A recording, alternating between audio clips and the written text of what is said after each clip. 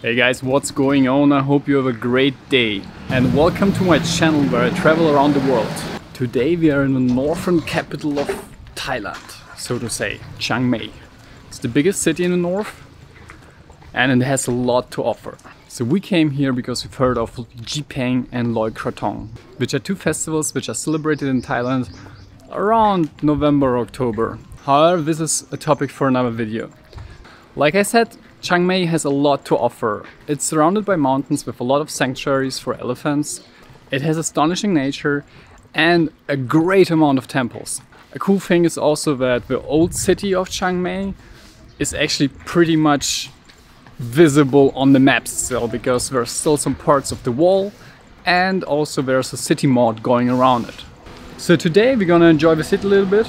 The city has a great atmosphere because of all the little alleys you can get lost in. It kind of has a suburban vibe with narrow streets, lots of single family houses and small cafes and restaurants all over the streets.